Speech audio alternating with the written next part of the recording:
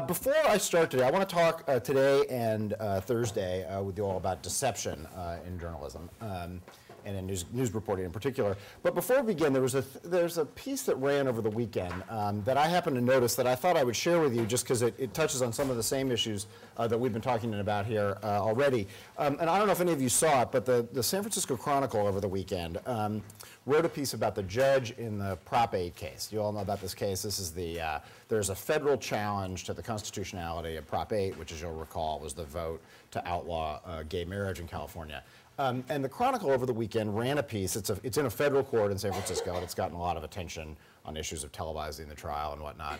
The Chronicle ran a piece over the weekend saying that the judge in that case, Judge Walker, is gay. That this is known to his friends and associates. By the way, I can't testify to it one way or another, but assuming the Chronicle's true, they reported that he's gay and that it's sort of an openly known fact at the courthouse in San Francisco.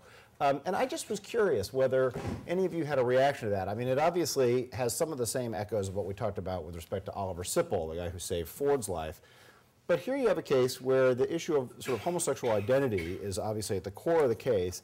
Should it matter that the judge in that case is gay? Does anyone have a, yeah? Well, that's like saying that none of the Supreme Court justices should be women when discussing abortion. I mean, the only thing I would agree, except that this pushes it a little further in the sense that it's not an act about him being gay, it's the fact of his identity. Does that make a difference? I mean, if this were a case about separation of church and state, would the religious affiliation of a judge matter? If it were a race case, would the race of the judge matter? I mean, what's different, of course, is in a race case, you could tell what the race of the person was, presumably, where you can't. Yeah. But then, isn't that like saying that if he were straight, he'd be more likely to rule against? Well, yeah, and that sort of goes to your point too. I had the same reaction. Status quo, like people think it's okay, but it's right. Exactly the same thing, just right. It's the same argument would be in reverse, I would guess. Yeah. Anyone else? What other thoughts do people have on it? Yeah. I want to know if he was assigned a case or if he had any implications to try to get the right. case. Excellent question. My understanding, first of all, most federal cases are assigned by what they call the wheel, and as far as I know, and the story does not, in fact, the story indicates that he just got it by chance. So I don't think he did anything to get it. By the way, that would be an issue whether he were straight or gay or conservative or liberal. If a judge went out and got a case, you would presume that they had some reason for doing it. Yeah, I mean, other thoughts? I'm curious. What about the reporting of it? What if this judge, the judge is quoted, not quoted in the piece, he's referred to in the piece as having refused to comment. If the judge asked you not to run that story and you're a reporter, what would you do? Yeah. If he asked me not to run, then I'd find it particularly newsworthy. He wanted to hide. Right. It's a good point. Right. He might actually back you into writing it if he did. I mean, one of the questions with cases like this, and it's certainly the case in Sipple too, is how do you really know? I mean, all really that Herb Cain and his people knew with respect to Oliver Sipple is that Sipple went to a gay bar. That doesn't necessarily mean that he's gay. Judge Walker, how do I know? I mean, how do the Chronicle reporters really know? Even if it's sort of an openly known or assumed fact, it's hard to know. And it's hard to know whether the judge's or the person's desires are relevant or not. Yeah. I think that, I mean, it makes the story and bringing it, but it's really like nobody's business, because whether it's a known fact to certain people, like I didn't know, you know. And, I didn't know. Yeah, you right. didn't know, and so they're exposing it to a mass media rather than a few people that knew. Like, of course, you can't hide every relationship you have, and it really doesn't make, like, the only reason that they made it so newsworthy is because of that fact of who he chooses to spend his time. And yet, you wouldn't make the same argument, right, if it were about the ideology of the judge. If the judge were, you know, a known Christian conservative who was handling a case on gay marriage, it would be less about identity and more about politics. And yet, we would consider that a relevant fact for public discussion, right? I mean, we'd be talking about the fact that in either direction, if this were a gay liberal activist who got this case, or a known Christian conservative who got this case, we would talk about it. So really what we're talking about here is isolating your views from your identity, or one's views from one's identity. And then is the identity in and of itself something that is newsworthy? Yeah. Well, if he's a good judge, he puts himself aside when deciding something goes by the Constitution. So ideally, it shouldn't matter. Right. I mean, I suspect already there's a quote in this piece. First of all, the parties are quoted as saying it doesn't matter to them. But the party, one of the lawyers or one of the spokespeople for the pro-Prop 8 side is quoted already as saying that they're already agitated with the judge for wanting to, he's the one who wanted to televise this trial. So they already feel that he's made a decision that indicated a predisposition against them. Now, they don't attribute it to his identity, but it's a reminder that the decisions that judges make are not always, so impartial or so objective as to be, removed from the area of predisposition. I mean, the judges make decisions that are subject to second guessing. Yeah. I feel like judges are under the same kind of ethical rules as reporters in some ways, that we're supposed to acknowledge our biases up front and not write about ones that we perceive to be affecting us. If he thought it was going to affect him, then he shouldn't have taken the case. If he's taking it, it means he can be objective. Right, and I don't know whether he talked to them about this. Although, interestingly, it goes back to your point earlier, like, would we assume that a judge who was heterosexual should disclose that to the parties in a case like this? I mean, it does have embedded, the question of whether it's newsworthy has embedded in it the notion that there's something different about and that one's homosexuality would affect one more than one's heterosexuality would. So it is a strange, I mean, it's what a lot of these cases on outing, and this is not, I don't know whether this is properly thought of as outing, but a lot of the outing debates in journalism turn on this unspoken premise that there's something different about gayness as opposed to homosexual or heterosexuality. In any case, I mentioned it only because I happened to see it this weekend and it was so close to the Sipple case that I thought I would put it all in front of you. All right, with that, let me move on to the topic for the week, deception. Let me start by saying it's obviously hard to mount a kind of full-body defense of deception in the context of journalism. I mean, we are, as I've talked about many times, and as many of you wrote about in your exams, we are, the whole business of journalism is built on the idea that we're uncovering and reporting the truth, and it's hard in that context to lie in order to get truth. There's a Bradley, I don't know if those of you who've read the chapter for this week already, you'll have come upon this quote from Ben Bradley, who wrote many years ago, "In a day in which we are spending thousands of man-hours uncovering deception, we simply cannot deceive. How can newspapers fight for honesty and integrity when they themselves are less than honest in getting a story? When cops pose as newspapermen, we get goddamn sore, quite properly so. So how can we pose as something we're not?" So that's Bradley's view of it. By the way, that has not always been Bradley's view of it. And I would point out one quibble, and it's with no joy that I would want to argue with Ben Bradley, but his comparison to cops posing as newspapermen, suggesting that that's sort of the equivalent of newspaper people engaging in deception, I think is a little misleading in the sense that when police officers pose as newspaper people, which I'm going to assume happens not very often, but that creates a special kind of danger to news people because anyone who's been involved in covering a big and sort of chaotic event, for instance, the riots, which I was involved in covering in '92, it would have been dangerous for journalists who were covering the riots to be perceived as police officers because there was so much anger toward police officers. So that it's not really true that if a journalist engages in an act of deception that it creates the same kind of danger as when a police officer engages in it. Nevertheless, I think that Bradley's point kind of nicely frames the question, which is that we're in a truth-telling business. And if you're in a truth-telling business, how do you get off not lying in order to get there? Now, that said, it is hard to deny, if you look over the course of history, journalistic and literary history, it is hard to deny that deception has, on many occasions, resulted in something quite positive for society. And I'm going to talk about several of them today. There is an example from the text. A couple of these examples come from the text. Back in the 70s, the Chicago Sun-Times, a couple reporters from the Sun-Times rented a tavern or bought a tavern and tried to spruce it up in Chicago in order to test whether the inspectors were corrupt. There's another example, again, which I'll talk about more in a couple minutes here, of a reporter doing a series on prisons and going undercover to write about prisons from the inside. There are the muckrakers from the early 20th century, one of whom I'll talk about in a minute, who in some cases posed as, you know, working people or otherwise went undercover in order to discover conditions in stockyards and meat packing and other kinds of industries in order to give the public a really, you know, vivid sense of what it was like. And so if the results of these acts of deception are, you know, crackdowns on public corruption, heightened public awareness toward working conditions, improved food safety or improved labor laws, then I guess the ethical question is a small act of deception ethical if it's in the context of a larger public good?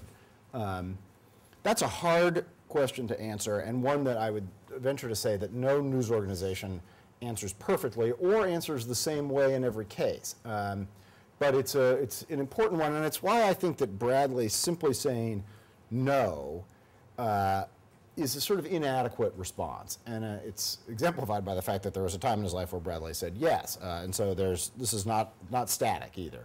And then finally, at the conclusion of today, if we have time, I'd like to raise one other question in the area of deception, and that's whether there's a difference between what is called passive deception and active deception, for lack of a better word. In other words, does it make a difference to simply, is there an ethical difference between not identifying yourself as a reporter and actively lying about who you are? This is a situation that actually arises with some frequency. It certainly has arisen a number of times in my life, where you may be part of a crowd or part of a group of people, and you may even be asked for your name. You can give your name and be telling the truth without giving what is the real truth, which is that you're a news reporter. And so then the question is that ethically different from actively lying about who you are in order to gain access to something or get some piece of information that you might not otherwise have gotten? All right, so with that as kind of the backdrop, let me talk about several cases in which this has been a big issue. A couple of these, as I say, are in your text, although I'd like to talk about them a little more detail than the text does today. The first and the biggest sort of modern case testing the limits of legal limits anyway of deception is something called Food Lion. Food Lion versus ABC. This is one that is mentioned in the book. In early 1992, so what is that, 17 years ago or so, some ABC reporters got some information about what were allegations of tampering with food by employees of Food Lion, which is a supermarket chain, I think mostly in the South. The allegations included that when ground beef in the stores past its expiration date, that the employees would grind it with fresh beef and then relabel it. Really the nastiest of these is that when there was meat that started to smell, they would bleach it to remove the smell and put it back. Yeah, it's pretty gross. That they would redate out-of-date meat. You know, I mean, it was stuff that had obvious potential public hazard to it. And so they set out to try to check these allegations. Good tip, important story, they're doing the right thing. They're trying to figure out if it's true. To do that, they decided to engage in an undercover technique. And so what they did is they had two reporters from ABC who applied for jobs with Food Lion in different parts of the South, one in North Carolina, one in South Carolina. They used false names on their applications. They faked their educational backgrounds. And they faked their employment histories. Needless to say, neither of them listed ABC as their employer. To make a long story a little shorter, eventually they both got hired. One in April of '92 in South Carolina as a deli clerk, and one the following month in North Carolina as a meat wrapper trainee. God forbid you should ever end up as a meat wrapper trainee. But the one worked for 2 weeks. I'm not actually sure which one worked for 2 weeks and which worked for one, but they worked for a combined 3 weeks for Food Lion. While they were working for Food Lion, each of them was carrying a hidden camera. They recorded again, between the two of them, they recorded about 45 hours of video in the 3 weeks that they worked for Food Lion, and then both quit. Now, let me read to you, this eventually results in a lawsuit, as you already, I'm sure, know. Let me read to you from one of the court opinions, that just because it nicely describes what was alleged in this case. Some of the videotape, some of this 45 hours of videotape, was eventually used in a November 5, 1992 broadcast of Primetime Live. ABC contends that the footage confirmed many of the allegations initially leveled against Food Lion, in other words, the tip that they initially got. The broadcast included, for example, videotape that appeared to show Food Lion employees repackaging and redating fish that had passed the expiration date, grinding expired beef with fresh beef, and applying barbecue sauce to chicken past its expiration date in order to mask the smell and sell it as fresh in the gourmet food section. That, by the way, is my favorite detail of all this, is that they took the bad chicken, put barbecue sauce, and then charged more for it. Continuing, the program included statements by former Food Lion employees alleging even more serious mishandling of meat at Food Lion stores across several states. The truth of the primetime live broadcast was not an issue in the litigation we now describe.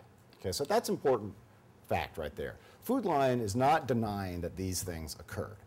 Now, there's a lot of debate at the time and since about how widespread these issues were, but they don't deny that what you see on the camera in fact occurred. Instead, Food Lion sued, so if, in a kind of traditional journalism context, if there were an allegation that this were false, Food Lion or the employees who were captured in the tapes might have sued for libel or slander or any of the various things that go along with false reporting. Instead, what Food Lion did is it sued for fraud. It argued that these two reporters had committed fraud in their applications. Trespass, which is interesting because it says that they didn't have the legal right to be on the property because they got there by fraud. Something called breach of duty of loyalty, which is rarely used in a case like this, but it assumes that an employee of a company has a duty of loyalty to the company and that these employees during the brief time they worked there violated it. And then they also alleged violation of business practice laws. This, for legal reasons, is a really complicated case, partly because it arises out of two states that have different laws. Food Lion is in both states, so the different business practices may apply in different states. Forget all of that, but just understand that it was a complicated case to try. Eventually, after this complicated trial, Food Lion, the reporters rather, are found guilty of various counts in this by the jury in this case. It rejected an important Food Lion claim. Food Lion stock went in the tank after this thing appeared, as again, for reasons you might expect. And Food Lion alleged that ABC was liable for its stock losses. They did not prevail on that count. They did prevail on a number of other claims. The reporters were found guilty to have committed fraud, and Food Lion was awarded about $1,400 on that count.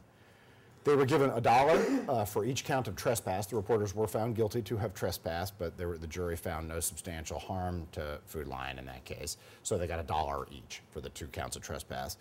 And they got, and that was merged together with the duty of loyalty claim, so there's a $2 verdict there. And then there's a $1,500 verdict for violation of the state business codes. What the court did not find, the court found that while there was a loss in stock value, that you couldn't find that the stock values price, that the stock was depreciated because of the fraud. In other words, yes, I committed fraud by lying on the application, but that isn't what caused the stock to drop. What caused the stock to drop is the image of the person grinding the meat or whatever. So that the guiltiness on the fraud count didn't lead to the stock. So the stock issue was not resolved, was set aside in the case. The jury, however, which took real umbrage at this case. People who've talked to the jury later found that the jurors were really offended by the notion that these reporters would come in and try to do this on their own, act as effectively law enforcement.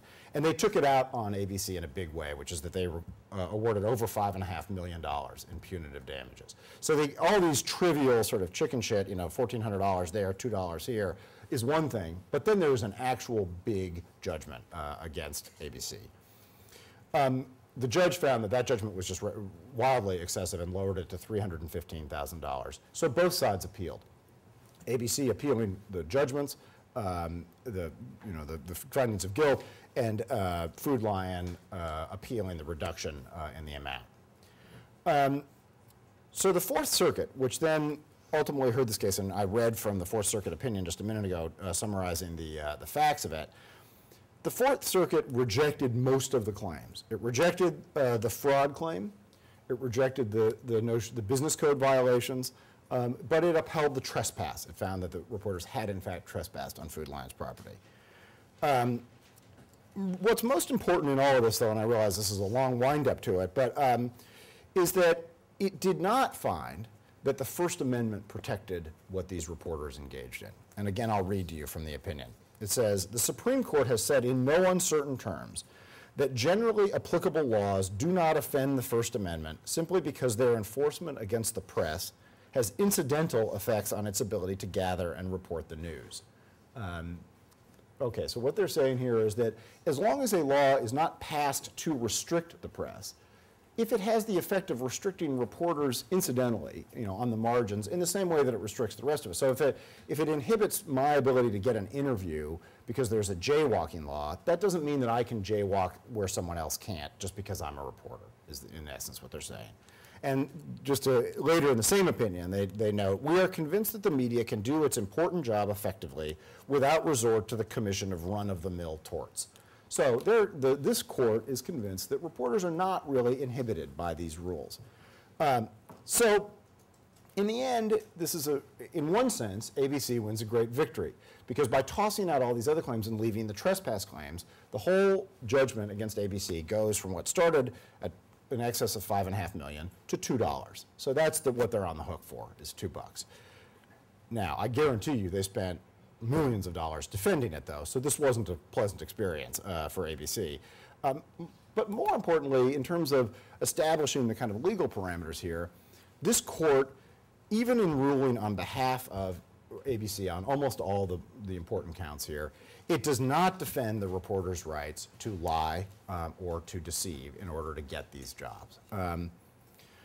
So, I guess the question then for this is, and for all of you, is ethically, did ABC do something wrong? Did its reporters do something wrong? Is it an acceptable practice, journalistically, to lie in order to get access to a facility if your objective, and if as was the case here, what you are to present to the public is of important public consequence? What do people think? Yeah. Well, I read the chapter, so the way I see it is, like, if there's other ways that they could have gone about doing this, where they wouldn't have had to lie. They could have just tested the meat. So in some cases, there are times when I do believe that going undercover to do reporting is acceptable because there's no other way to possibly get the story, and if it is potentially harmful to, people, then they should do it. But in this case, there was other options. That it was the right way. Well, so you put your finger on two criteria by which to start to evaluate this, which is alternative sources or alternative methods, and public import. You wouldn't want to do undercover reporting for something trivial, and you wouldn't want to do it if you could do the same work some other way. I think those are two good starting points, yeah. I know also in the chapter, like a critique of that was that probably a lot of supermarkets are participating in the same sort of practices, and they only pointed out Food Line, which kind of makes it seem like, oh, you should just shop at the other places because they're a lot better, when really they You don't know. Exactly. Right. In fact, not only do you not know that, we don't really know, one defect of any kind of anecdotal reporting, which is to say reporting in which you extrapolate some large message from some small amount of information, is we don't really even know how widespread within Food Line this might have been, right? We have the report that ultimately appeared is not just the undercover camera stuff. It's supplemented by other interviews and people saying that this goes on all over. But the camera itself can't tell you whether something is widespread or just limited to that day you happen to capture it. Who else? Yes. I feel that undercover reporters are almost like undercover police. If undercover police, they're trying to figure out what's going on with the case, then it's totally justifiable for reporters to go undercover because imperative. The comparison to police is a good one and an important one to think about. What I would say there, though, is that before police can engage in this kind of work, a judge has to give them permission to do it. So if you're gonna, well, it would depend on the circumstance, and so I shouldn't be too general. But in general, I would say if police are to try to secure evidence, by wiretapping, by installation of hidden cameras, et cetera, they're going to need a warrant to do it. So police are supposed to be supervised by a judge in a way that these reporters were not supervised by a judge. So there is a bit more of a freewheeling quality to this. Police have rights that reporters don't. Yeah. Yeah, I definitely think that a bigger ethical problem with reporters going undercover is how they're handling, like, for example, the people working at Frontline, because it could be embarrassing for them to be on this tape, or even if they are named in interviews and things like that. So I think that's where, like, some sort of approval would need to be. But I don't think that there's anything wrong with reporters, if it only, like, solely affects them or just getting information, to go in and try and crack something that wouldn't be discovered otherwise. What if a reporter, this goes to your question of sort of the individual people who might get captured on camera, if these Food Lion reporters had gone in there, ABC reporters had gone into Food Lion looking for evidence of mishandling meat and et cetera, the kinds of things they did go, and instead found that that wasn't going on, but that there were 3 employees in the North Carolina store, dealing cocaine, and they caught that on camera. Suddenly the equations would change, right? The public's interest in that might really diminish, because presumably that doesn't affect food quality. And the privacy interests of the employees might really be heightened. So one of the things that I think is, that you've identified, one of the things that's difficult here is the target of the reporting is in one sense the company, but in another sense it's the individual employees. And the company's interests and the employees' interests might not be identical throughout this, and they might change, because you don't really know what you're going to find until you go find it. Anyone else on this? Well, let me follow this up then, and if you do have additional thoughts on that, save them for a minute, because there's another example I wanted to call your attention that has many of the same aspects of Food Lion, but is much older and is kind of a different place in our history, and that's the reporting of Upton Sinclair in the early 1900s. Now, some of you will have read Sinclair or know of him anyway. Sinclair's best known work is The Jungle. The Jungle, Upton Sinclair was a socialist writer in the early part of the 20th century, one of the muckraking journalists I referred to earlier. And in 1905, he traveled to Chicago under contract by a socialist newspaper to write an inside story of meat packing. So as I say, in some ways quite parallel to what we're talking about with Food Lion, meat packing, not grocery handling, but still handling of food. He went to work for the yards there in Chicago and produced a novel, The Jungle, which is, as I say, his best known work. Now, it's a novel. It's not a nonfiction work. But in the course of developing the novel, he also wrote a series of serialized accounts for various socialist publications and also Collier's Magazine and others, describing the terrible conditions in these yards. Now, interestingly, this is another good example of sort of what you were identifying, which is going in with one idea and heading off into another place. Sinclair's great quote about his book is, he says, "I aimed at the public's heart and by accident I hit it in the stomach," which is to say he wanted the public to sympathize with the terrible conditions of workers that workers had in these stockyards. Instead, what the public reacted to, frankly, was not much in sympathy for the workers, but in revulsion at the sort of grotesque conditions he described with respect to food that was going through there. Teddy Roosevelt was president at the time, was quite impressed by the series and the reaction to him, although he was quite unimpressed with the socialist coda and all of it. But in any case, he was impressed by the findings. And he asked 2 officials who he trusted in the federal government to go and conduct their own study, because he was frankly sort of distrustful of Sinclair because of his politics. Even though the stockyards and the meatpacking places were tipped off to the fact that these guys were going to be conducting an inspection and worked for weeks to try to clean up the yards, the 2 officials were still appalled by what they found there. And the result ultimately was, I think it was in 1906 or 1907, the federal government passed the Meat Inspection Act and the Pure Food and Drug Act, 1906. Which later became the foundation for what we now know as the FDA, the Food and Drug Administration. So we have an entire national system, flawed though it is in some ways, of food and drug inspection that really grows out of an act of undercover reporting. An act of undercover reporting that is not so different from what these from what the ABC reporters did in Food Lion. They heard about appalling conditions. They recognized that there was potential threat to the public. They lied about who they were in order to get inside and see, and then they reported back out. So Upton Sinclair does it, and we regard him as a hero of 20th century journalism. 2 ABC employees do it, and they go through a drawn-out, grueling legal episode that results in a kind of half-hearted victory for both sides. So what's the difference? Yeah. I think that part of the difference is that now there is the Food and Drug Administration. So since Upton Sinclair laid the groundwork, they could have. I mean, I think what they did was right. This helped. That's just what it means. But I think to save their legal butts, they should have gone with the FDA.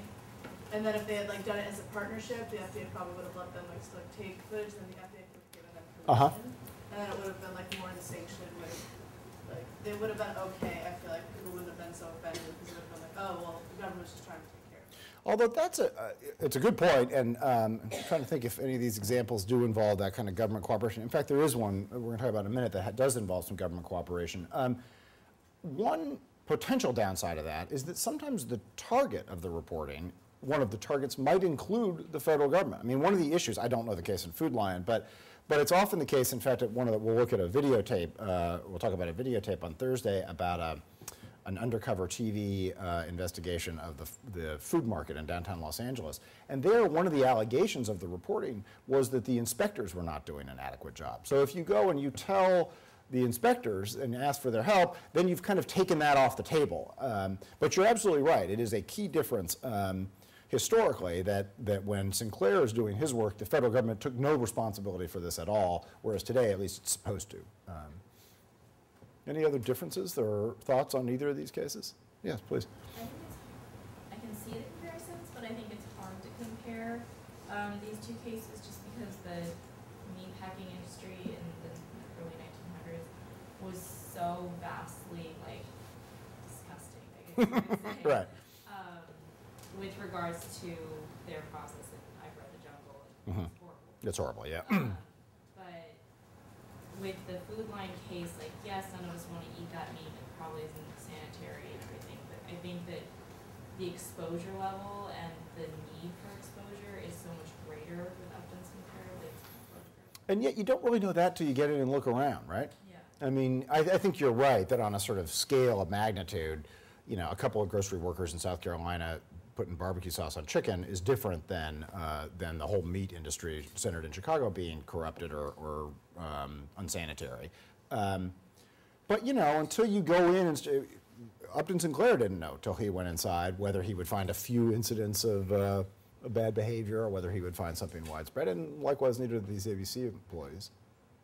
Yes? So I think it's a greater issue nowadays, the whole privacy thing and the whole intrusion of either government or the press into your life. I mean, obviously we've had First Amendment freedoms and all that since the beginning of this country, but I don't think people were as concerned during the Upton Sinclair era about my right to privacy and things like that. And everyone's just really uptight about that stuff now. So even if someone is potentially uncovering a health crisis or something,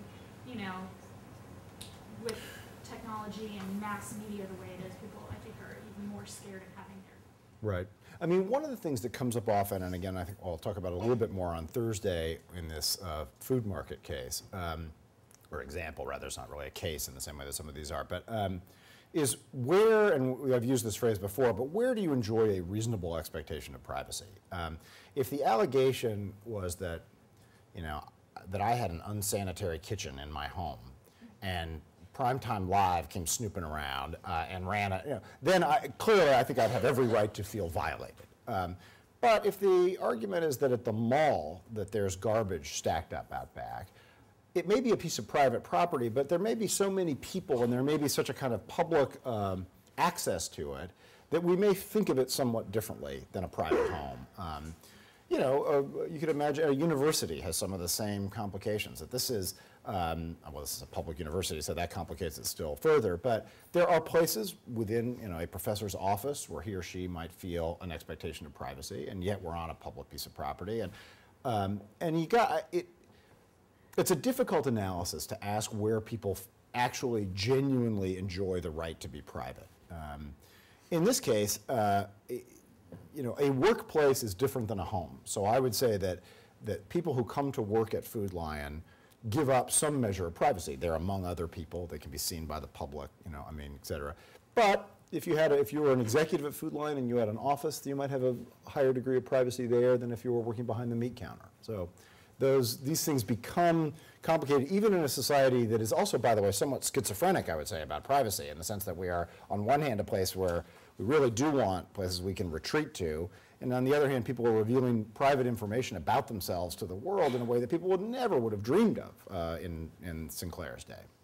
Yep. I think there's a primary difference between the medium as well that this was projected in, because in 1992, being on television is a lot bigger, more of a privacy issue than being in a book in 1996. I think that's right. Well, and the fact that the book, of course, is a novel. So within the novel, names are changed. And I suspect there's a very famous scene at the opening of the novel of a wedding that he attended. In fact, it gave him his real launch on the book. I suspect that the people who actually were in the wedding that he attended probably did recognize themselves in it. Even though their names were changed, there's nothing about the wedding that would cause them to be offended, I don't think, about the portrayal. But I suspect, in other words, my point is, I guess, that even within the novel, even with changed names, there probably are people who could recognize themselves. And in the reporting itself, as you point out, the effect of being reported on in this probably felt very different than it did for the Food Lion employees.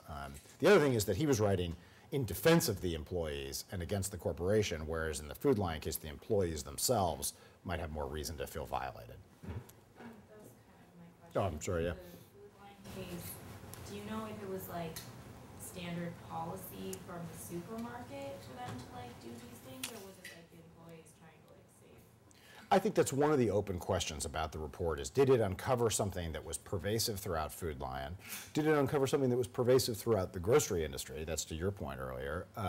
Or did it just happen to tag a couple of misbehaving employees? I think it's safe to say that Food Lion has one view of that and ABC has another view of that. But it's hard to know for sure. And I think that is perennially a problem with this kind of reporting, in that it's very tempting to think that what you've seen yourself must be going on everywhere and that you've only seen a little bit of it, but it's hard to know that for sure. It's only other reporting can give you that information. Let me come back to you in just a second, yeah. Just, isn't the fact that they had two separate reporters at two separate locations and the same thing going on indicate that it's more widespread than? I'm sure that's why they did it that way. Yeah, absolutely, yeah. Because you're right, that helps. The more you see, the more you can start to generalize. I don't know how many Food Lion stores there are, but I suspect that seeing two of them, that in Food Lion's view, that seeing two stores doesn't give you an adequate picture of the whole chain. There are ways to bolster, and good undercover reporting is almost always bolstered by other kinds of reporting. Again, we'll talk about it on Thursday, but this food market case, it's out of here in LA. You'll see if you haven't seen the tape yet, it's one of the clips in the syllabus. And I was just watching it over the weekend. They do a good job of supplementing the undercover camera work with health reports and interviews with others, and so it helps give you a sense that it's not just the 30 seconds of film that you see. Yes. How close in proximity were the two markets? Because that could, I think, make a difference. Well, they're in two different states. One's in North Carolina, one's in South Carolina. I can't tell you for sure whether they were just on opposite sides of the border or whatnot. But yeah, I think unquestionably the reason to choose two instead of one is to be able to begin to speak more broadly. And as I say, their reporting was also bolstered by interviews with former Food Lion employees who said this kind of thing happened a lot. So it wasn't just an isolated snapshot. In that way, oddly, it may be more probing than Sinclair's work, because Sinclair really wasn't going out and interviewing executives of the meatpacking industry to ask for their response to his findings. He had no interest in that. He was trying to write a vivid story of life in the stockyards and in the meatpacking industry. So in that sense, theirs is probably more probative and more comprehensive than his. Yes? I think that also makes the Food Lion case especially telling, is that they were only there for a period of like 1 to 2 It's a weeks. really good point. Just because if these things are if they get there and they're immediately happening, that probably means that they're happening continuously. Right. Well, it's funny. I thought you were going to go the other direction with that, but that's a good point too. Is that it's for all the reasons that seeing a snapshot that's narrow, sort of geographically, seeing something that's narrow in time is potentially distorting or potentially especially illuminating. As you say, if the first thing you learn on the job is how to taint meat, then that probably tells you something about it. On the other hand, you might have just happened upon the week where the one employee who's doing this all the time happened to be working, and if you'd come the next week, you might not have seen anything at all. So you just don't know what you don't know. Yeah. I wonder if the story was reported in a newspaper, versus on ABC as a television report, what the difference would have been. And also, if they had made their case centered around gathering evidence another way, and that would have been just a supporting factor. I mean, I don't know if that's possible, but I think they did do some of that. Right. I mean, one of the things that's interesting about undercover reporting over the last sort of 15 or 20 years is that it's very much on the decline in newspapers and it's very much on the increase in TV. You know, as I said earlier in this class, in general, the medium shouldn't dictate the ethics of a practice. These ethics ought to be sufficiently strong to withstand the pressures of various media. I mean, you have no less obligation to be accurate and fair and to be careful in the use of anonymous sources if you're blogging or writing a TV script or writing for a newspaper.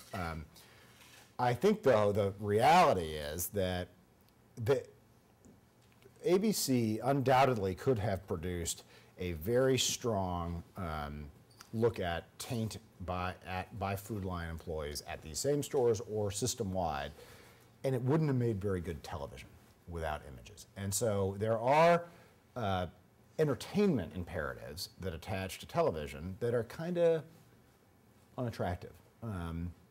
And you know, that's, and I suspect that's why we've seen an increase on the TV side, is that, you know, if you read a newspaper account into a camera, it's not very riveting television. But if you get to see, and again, this clip you'll see later in the week, you know, there's this picture of this poor sad sack employee urinating next to a box of fruit at the farmer's, or at the food market. You know, and then they catch him and he sort of, you know, says, "Oh, I'm an idiot, I'm sorry." I mean, he's just this sort of, you know, dopey guy who gets caught. Well, that's a lot better television than a description that says occasionally employees urinated near the, you know, I mean, one has a humanity to it, even if it's a sort of hard to watch humanity, where the other is dry. And I suspect that's, while we shouldn't regard the ethics of these practices differently, that's why it's increasing in one sphere and decreasing in the other. And I don't suspect that anyone could honestly disagree with that. Who else? Anyone? Yes, please. Oh, sorry. I say, like, the argument that, well, is it an isolated incident or not or whatever, can't you just easily solve that by saying on camera, "Oh, by the way, this is the only place we filmed this." Like, so Yeah. Yeah, although in this case, the way they tried to, they did it a somewhat different way, which is to say, this is the only place we filmed it. But we talked to these other employees who used to work at Food Lion to say they saw this instance and they saw it over here, and it's not just confined to these two stores. And that's quite responsible, I think. You know, I mean, because if you really, setting aside the kind of entertainment pressures in all of this, if you really have discovered something that is widespread and illustrated it with a couple of riveting examples, that's good work. The only question is, if you had to lie to get it, does that somehow undermine either the specific finding or the report generally? And I will tell you this, that in the wake of Food Lion, there is a lot less deception going on in certain places in journalism because people are afraid. I mean, this, as I say, they ended up with a $2 judgment against them. That's no big deal. But if you have to spend $3 or $4 million to get your $2 judgment, then it's not easy. Not to mention the time and the difficulties that were entailed and all of this. Litigation is expensive and exhausting and hard. And if you have to fight all the way to the Fourth Circuit to get this thing reduced to something manageable, as an institution, you're going to be less likely to do it again. Yes? It's kind of hard for me to see the problem in it because, like, they're doing something bad in the first place, Food Lion is. Like, if they were innocent, then it would be bad, obviously, but I feel like they're reporting something that is like the other, basically Food Lion's committing a crime.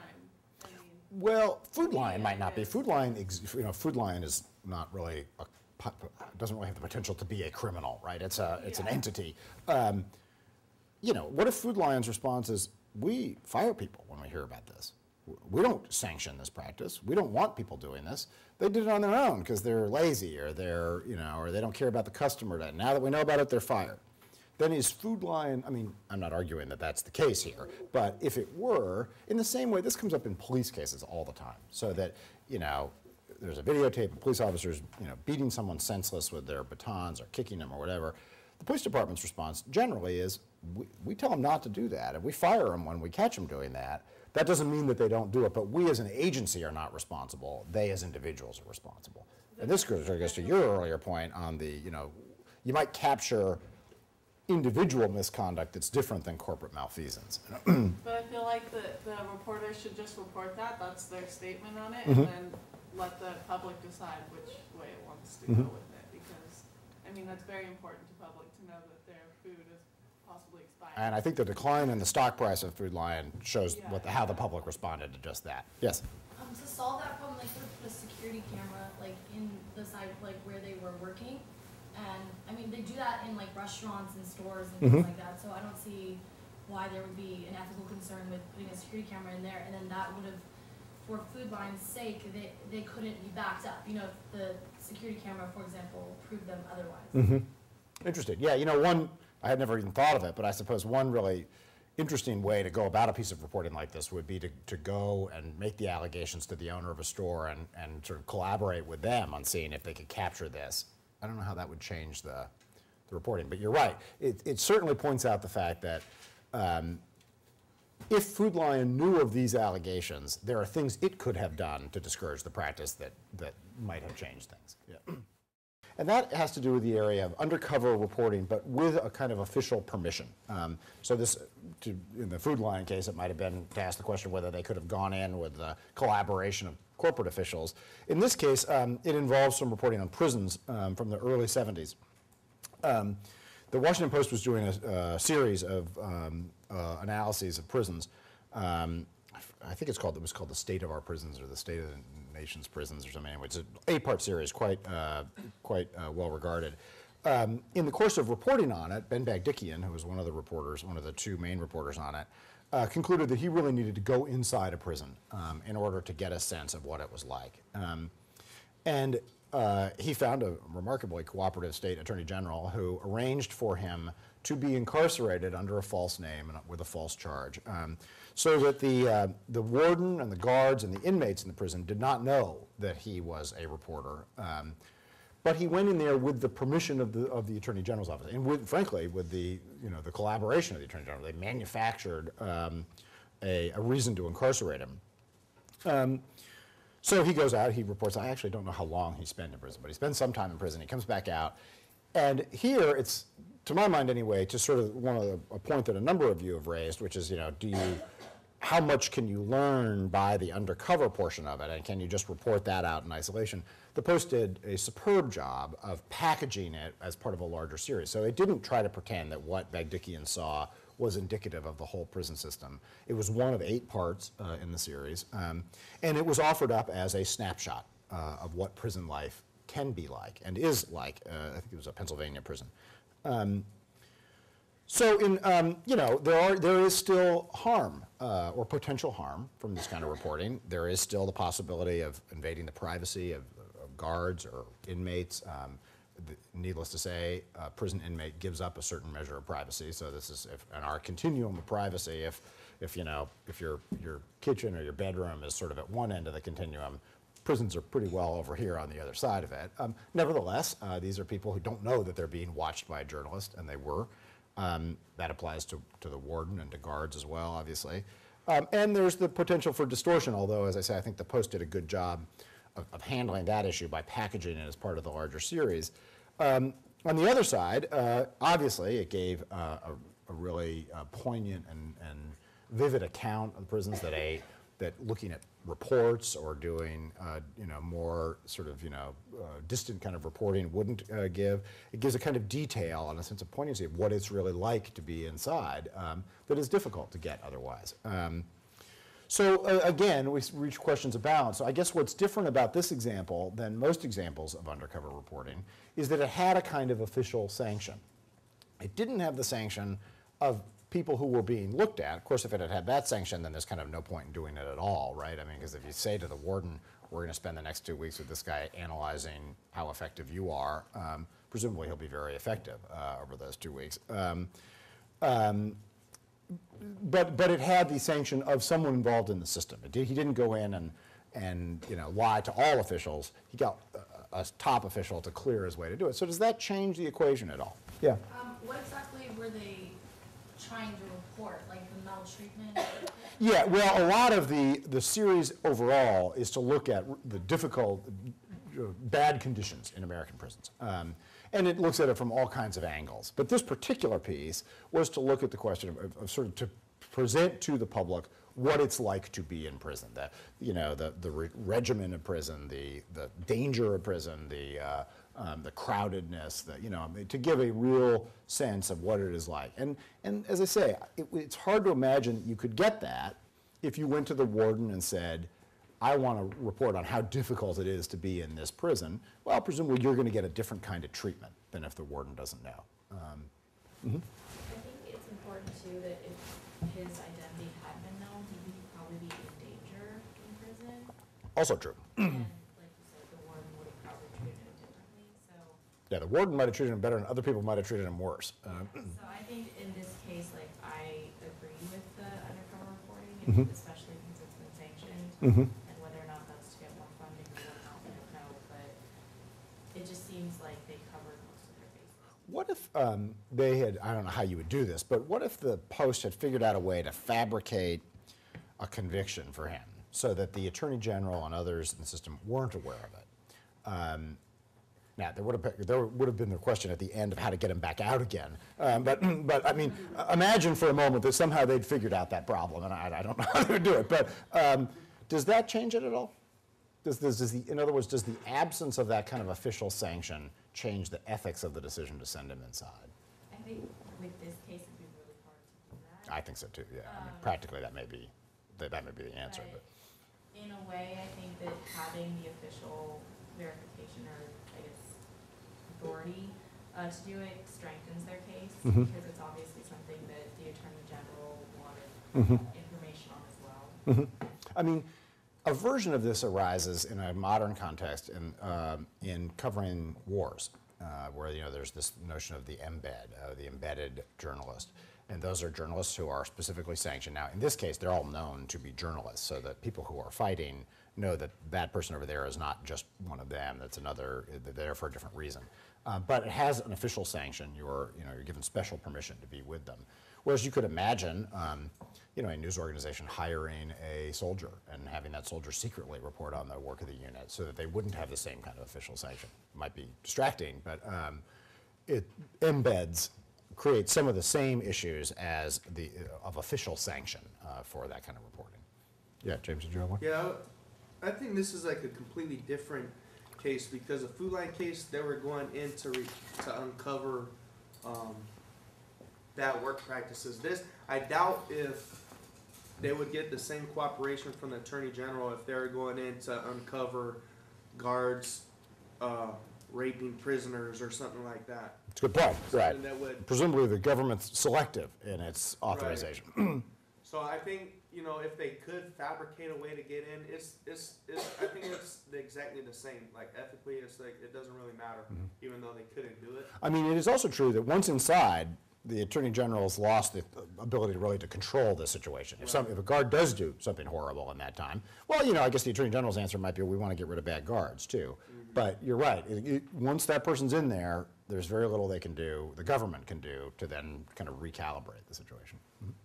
Also, I think with the Food Line situation, you're dealing with people's, their well-being, their employment, their business and stocks and things like that. So I think there's more of an ethical issue there than with the prison system because, honestly, yeah, you have to factor in that there could be issues in trying to get an official to okay it because what if they want to cover their own ass because they've been negligent in, regulating, the prison system or what have you. But there aren't consumers that are being affected. There aren't employees that are, it's right. I agree with you up to a point in the sense that it's not the same kind of consumer. But in another way, there really are heightened interests in prison, right? Because the government doesn't have a constitutional obligation to see that your chicken that has barbecue sauce on it isn't past its expiration date. The government has a constitutional obligation to keep people safe in prison. So if people are in danger in prison, you're right that the general public may not be affected, but the small population that is affected might be profoundly affected by it. And so in that sense, the danger issues are different. They're more confined in number, but more attenuated in potential impact. You know, people could die. I mean, I suppose you could die by eating the barbecue chicken too, but for the most part, the danger in prison is probably higher than the danger of mixing your ground beef. It's just gross. Yeah.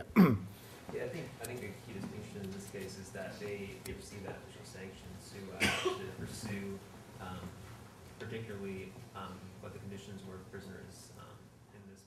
And that makes it better ethically, more defensible, less defensible? I think it sort of confines how far you can go. I think you can report on what the conditions are, but you can't then go and start invading other people's privacy just because you have the right to go into this prison. What if you're there with that official sanction, as they had, and you're in your cell one evening, and a prisoner across the aisle, I don't know what this prison looked like, but kills another one, and you watch him do it. Presumably, the Attorney General would not have preferred that you see that, but you're there and you see it. Do you feel any constraints on what you're entitled to report? I think you might, depending on, well, it could be that the situations in the prison cause so much stress that prisoners are privileged, and that definitely would. It's a good story. Yeah. I mean, it's an important story. Yeah, I don't know in that case. I think possibly if that compromises your investigation, you may not want to report it until later. You would be, let me just point out that if you don't report that fact, you're in a really tough fix, because if you report it, then paper can publish it, and when there's a trial, you can stand by it. If you don't report it, you're a witness. You're not a reporter anymore. You're someone who's in the cell across the way. And you can be sure that when the alleged murderer is charged, he's going to want testimony that says he didn't do it, or that there were extenuating circumstances, and suddenly you're going to be transformed from a journalistic figure to a witness in a murder trial. And that's going to be complicated in its own way. So one thing that's always problematic about this kind of stuff is if you see bad things happen, you've got to handle them journalistically in a way that doesn't immerse yourself in the criminal case. Maybe one more, and then I'll go on to this last example. Yeah, please. I was thinking about how you said presumably the DA wouldn't want you to report that. I think you need to go into it telling the DA, like, if you give me permission, I'm going to report everything that I see. Like, I'm not going to make special exceptions for things that you don't want me to report. I think you have to have free reign. Otherwise you really are an agent of the government. At that point, you're just being hired by the government to do it. I think that's smart, yeah.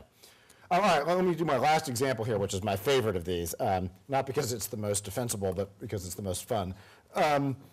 In May of 1977, two reporters from the Chicago Sun-Times, with the permission of their editor, bought a tavern in Chicago. Rundown tavern, again, some of this is in your reading. They set out to fix it up, but when I say fix it up, I don't mean that they meant to actually make it better. They meant to bribe the right number of officials in order to get approval to open it. So they bribed, electrical inspectors and plumbing inspectors and ventilation inspectors. It's just it's just as fun as you can imagine. The accountants showed them how to cheat on their taxes. The guys who sold the pinball machines showed them how to skim money off the pinball take. It's just rampant corruption. They opened this bar in August, a couple months later, after they've bribed all these officials, and then they, believe it or not, they ran it for 6 months, or not quite 6 months. They ran it until November, I guess it was. The whole time, all these inspectors are coming in. They had photographers up in a loft pretending to be workmen, so they're taking pictures of these guys taking bribes. People would sign off on it for $10. I mean, it's incredibly widespread and incredibly cheap to sort of buy your way into a tavern in Chicago in those days. And then because it's written in this kind of splashy tabloidy way, they do a 25-part series on it. And you can just feel how much fun they had doing this project if you read these pieces. My favorite description in them is at one point they describe it, the bar as having More code violations than bar stools. It's really fun. In any case, it's a whole kind of different level in undercover reporting, because we're now no longer talking about sneaking people into some other place. We're talking about creating a place that is in itself the undercover location. There may be other examples of this, but this is certainly the most, the best known and the one I'm most familiar with anyway. And there is later, we'll talk about this one again on Thursday, but there's now a new iteration of this idea in a TV incarnation, which is this series that some of you may have heard of called To Catch a Predator, which is this, again, we'll talk about it more on Thursday, but it uses sort of the same idea, which is really, we're really talking about creating a trap here. And creating a place in which to lure people. So, all right, again, let's sort of, just to do the same exercise that we've done with these other cases, look at the harm and the benefit of this. On the downside, there's certainly a risk that the paper looks just vengeful, that the paper is in effect turning itself into an agent of law enforcement. This is a sting operation. There is no judge to issue a warrant, there is no law enforcement oversight, and yet these people are going to be, if not arrested by the newspaper, they're certainly going to be held up to public ridicule and undoubtedly to face consequences. It's also, unlike the Food Lion or the Washington Post case, or the ABC or the Washington Post cases, it's not a sort of send the person in to commit this undercover reporting and then bring them back out again in a short amount of time. This is a sustained operation. This is a business that they're running. So it's not, it's all the problems of it then are also sort of amplified by the fact that it's done over a long period of time. On the other side, on the benefit side of this, they unequivocally uncovered clear corruption in the local government. They wrote it and presented it in such a way that it was utterly impossible to ignore. It was just a huge national story as well as a huge Chicago story. And they got action. Inspectors who were identified in this were suspended, or I'm sure in many cases fired. There were revisions of rules. The city of Chicago, which had been sort of adamantly denying that there was this kind of corruption, now was really forced to reckon with it. An interesting little epilogue to this case. This story came just at that moment. Remember I was describing for you a moment ago that the undercover reporting has sort of been on the wane in newspapers and on the increase in TV. This story came at a moment where it was just starting to sort of lose favor in newspapers. And to many people's great surprise, it did not win a Pulitzer Prize. And partly it didn't because Ben Bradley, who authorized Ben Bagdikian to go into the prison system, but after that really had a change of heart and said the words that I read to you earlier about the impropriety of deception in reporting, that Bradley was very influential with the Pulitzer Committee in those days. And he is said to have personally opposed giving the Sun-Times the prize in this case, and it didn't get it. So the Sun-Times in some ways commits the splashiest act of undercover reporting of its era and isn't rewarded for it by the journalism establishment because the kind of assumptions of the journalism establishment, particularly with respect to newspapers, were changing at just that moment. So again, I guess I would ask the question of all of you, imagine you're an editor at a big city newspaper and a couple reporters come to you and say, we need $5,000 to go open a bar so that we can snag a bunch of inspectors because we've heard about corruption. Setting aside whether you have $5,000 to give them, is that a useful piece of reporting? Is that a laudable ethical enterprise? Yeah. I think in a way, starting with their own business is kind of like making it very entangled and messy. I think maybe they could do it in a different way by going to a business who maybe not creating their own business. I think that makes the ethical issues even more confusing because I think they're creating this place. They're kind of setting people up in a place that they wouldn't normally be, whereas they could go to a business that already exists instead and still get the same result. I mean, one of the issues, and this is an issue for law enforcement as well as for journalists who are engaged in this kind of practice, is are you capturing something that would happen if you weren't there, or are you inducing people to do something that they wouldn't otherwise do? And we'll talk about this a lot in the case of To Catch a Predator, but And I think you're right that creating the business at least creates the possibility that you are, kind of luring people in a way that it might not be the case if you went and reported on another business. On the other hand, just in terms of storytelling, it offers you a lot of advantages because it means you can put your photographers up in the loft and you can tell a story in a way that is, as I said, impossible to ignore in a way that it might be drier if you did it off a different one. Yes? Most of these cases, I tend to think the end justifies the means, but in this particular case, it kind of seems like journalist becomes too big a part of the story. They made themselves a story here, yes. Exactly. And earlier we learned, journalists should be the objective observers, and they're not. That is, by the way, almost always the case with undercover reporting, that because of the nature of it, there's something so sort of, spy versus spy about it, that it feels like, even if you don't do it intentionally, that the act of the undercover act is so secretive and sort of, sexy, that becomes a big part of the story. So I think that's a running issue with investigative or with undercover reporting. I don't really know the exact, people they were bribing or what the bribes were, but I feel like it's not really as much of public importance, just because I feel like a lot of public, especially business owners, are extremely frustrated with the strict standards that really maybe aren't that big of a health hazard, and so people are less concerned. Okay, so gym where I used to live just got shut down because they didn't have an elevator for handicap, and they had stairs, but they see it as, this isn't a big deal because they're not coming here anyway, so standards like that maybe. I would agree that I'm sure that there are a range of opinions about the adequacy of inspections in Chicago in the late 70s. But I would also say this, I'll bet that for every business owner who felt that the inspections were too strict or arbitrary, that there was another that objected to having to pay a bribe to get it.